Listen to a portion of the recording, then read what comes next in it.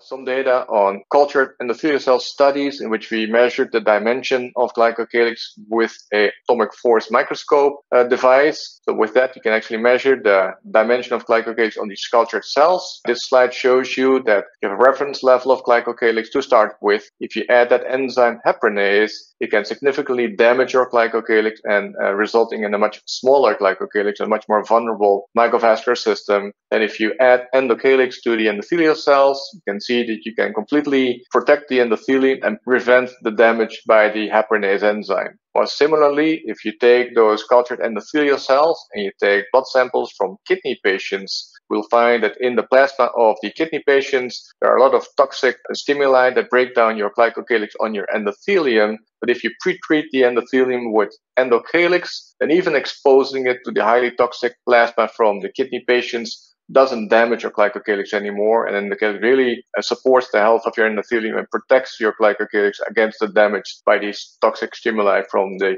kidney patient's plasma. Well, in the same line, we looked at kidney damage in a diabetic mouse model. So from top to bottom, the first row are control images from healthy mice. And in the middle column, it shows you the staining for Glycocalyx in the microvessels in the kidney. So the green dye reflects a healthy Glycocalyx in microvessels in the kidney. Now, the middle row shows data from diabetic mice without any therapeutic offered.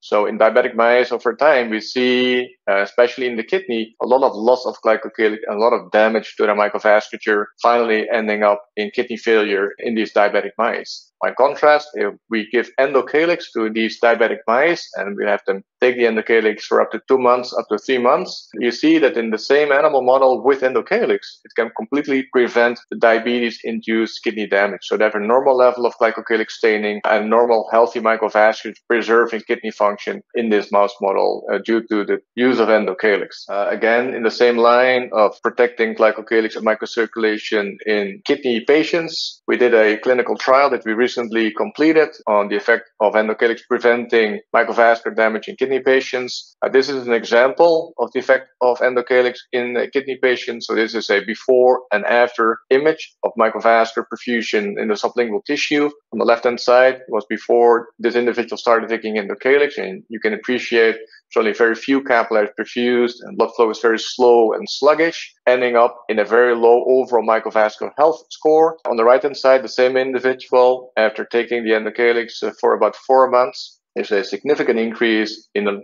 number of capillaries, much more improved blood flow and restored Glycocalyx health, ending up in a significant improvement of their microvascular health score from 0.6 up to 3.9. Also, in this individual, we did monitor the development of the microvascular health score over time. So this individual started out with a poor score. Remember, the score ranges between 0 and 10. So a 1 is a very poor score for microvascular health. But when this individual started taking Endocalyx for the first time, the score started increasing to 1.5. So with a 50% increase after 3 to 4 months. Unfortunately, this individual ran out of Endocalyx product, stopped taking it for a few months, and the score dropped down again to low scores. Then the second time, this individual started taking Endocalyx again within about 3 months, there was a further significant increase of his microvascular score from 2.5 up to 3 after the second time use of Endocalyx.